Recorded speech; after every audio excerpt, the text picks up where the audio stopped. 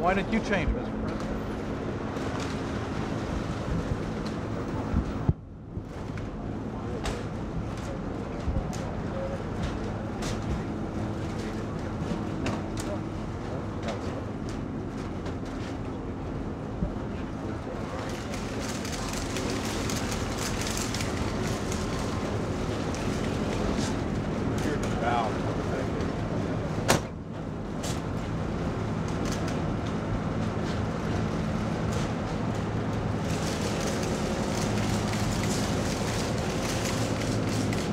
Mr. President, both you and the Pope speak of peace in Central America. Why are you asking for $270 million for the Contras?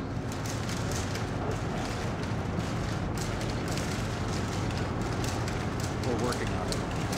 We're doing the best we can. What would you like the church to do to help for peace in the region? What can the church do? Not the place. Not the place. How do you like the weather? Where did you go inside? Warm.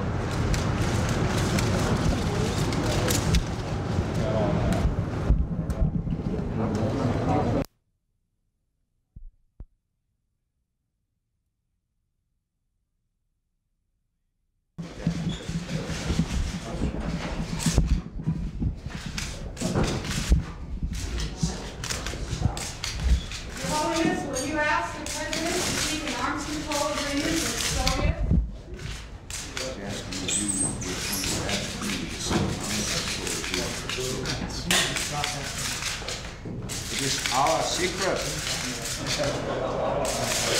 Well, how do you feel that the discussion you're holding is support an arms agreement and benefit world peace? I am convinced that it's necessary to respect also the secret of each person.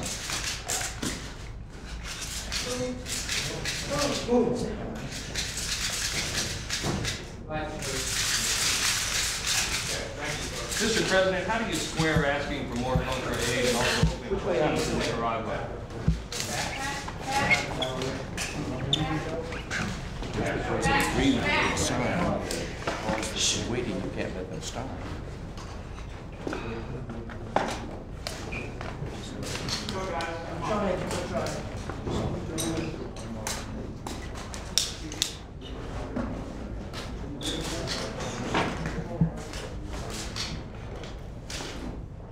Can we get your blessing anyway?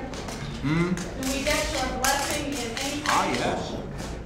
Yes, yes. Very willing. Very willing.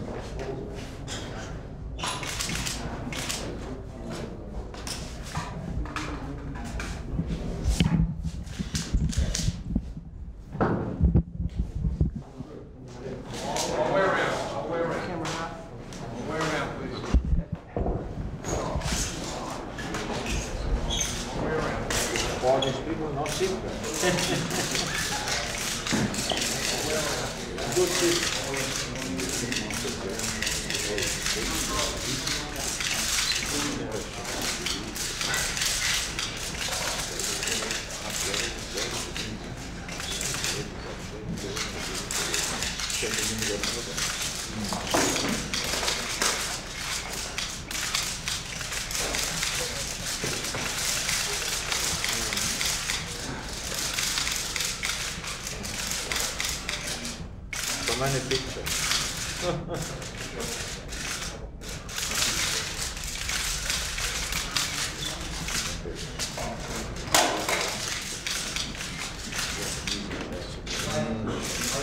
Thank you.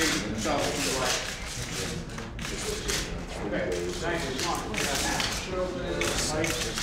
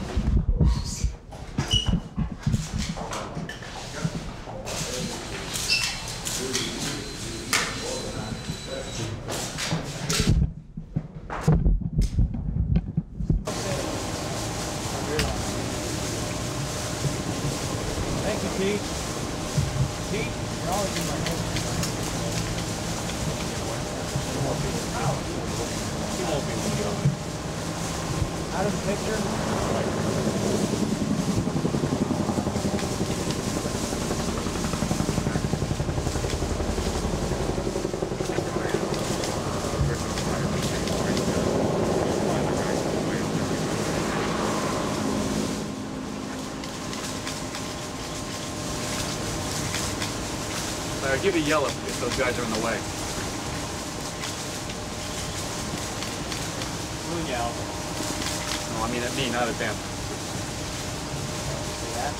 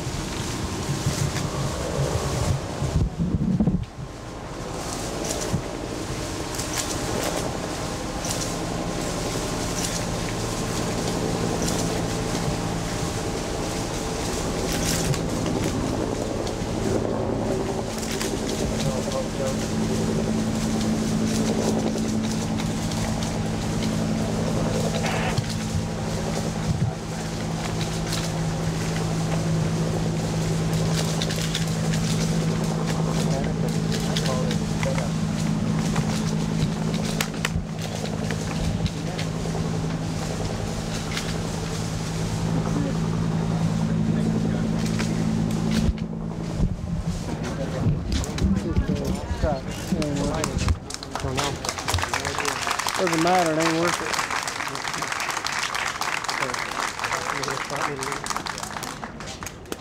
For the second time this year, I have met in private audience with His Holiness Pope John and the progress that has been made toward the establishment of a genuine peace in Central America. I assured His Holiness that the United States is committed to the extension of democracy throughout Latin America. The Pope committed to the establishment of an enduring world peace and to the extension or expansion of human freedom around the globe. Indeed, without freedom, there can be no peace. Hard work, honesty, thrift, initiative, and daring. Generous aid from the wealthier nations to the poorer is certainly of great importance. But in the long term, it's even more important to share the conditions, the moral causes of prosperity.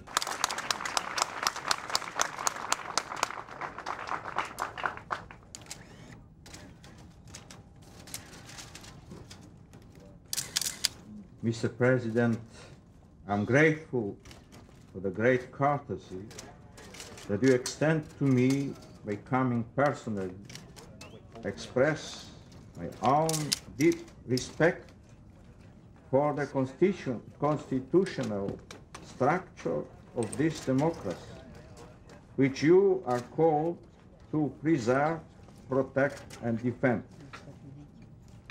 In addressing you, Mr. President, I willingly pay honor to the United States for what she has accomplished for her own people, for all those whom she has embraced in a cultural creativity and welcomed into an indivisible national unity according to her own motto, E pluribus tu centuries. For all of you, this is a special hour in your history, the celebration of the bicentennial of you. It is a time to recall the original American political faith with its appeal to the sovereignty of God. To celebrate the origin of the United States is to stress. At every turn, he said, your bicentennial speaks to you of moral principles, religious convictions, inalienable rights given by the Creator. And he added, we earnestly hope that this common gift, a great blessing of God. From the beginning of America, freedom was directed to forming a well-ordered society and to promoting its peaceful life. Freedom was... This is the freedom that America is called to live and guard and to transmit. She is called to exercise. Be satisfied is the freedom to do what we ought as human beings created by God according to His plan. It is the freedom to live the truth of what we are and what we are as brothers and sisters in a common humanity. That is why Jesus Christ linked truth and freedom together, stating solemnly, you will know the truth, and the effort to guard and perfect the gift of freedom must also include the relentless pursuit of truth. In speaking to America, tragic, St. Peter recognized this when he told the Christians never to use their freedom. Continuity with what I said to the President of the United States in 1979. I would now repeat, attachment to human values and to ethical concerns, which have been a hallmark of the American people, must be situated, especially in the present context, of the growing interdependence of people, present-day relationships between peoples and between nations demand the establishment of greater international cooperation also in the economic field. The more powerful a nation is, the greater becomes its international responsibility for a more just relationship between all the nations of the world in respect for their dignity and their own personality. Linked to service, freedom is indeed the freedom to be American. The freedom to be American. In that constitutional democracy. Pope John Paul II now shaking hands with the President. You can hear shutters just exploding around us. And they make their way back towards the mansion. To summarize the papal address and that of President Reagan, to begin with, the President sort of outlined what they had talked about inside prior to this media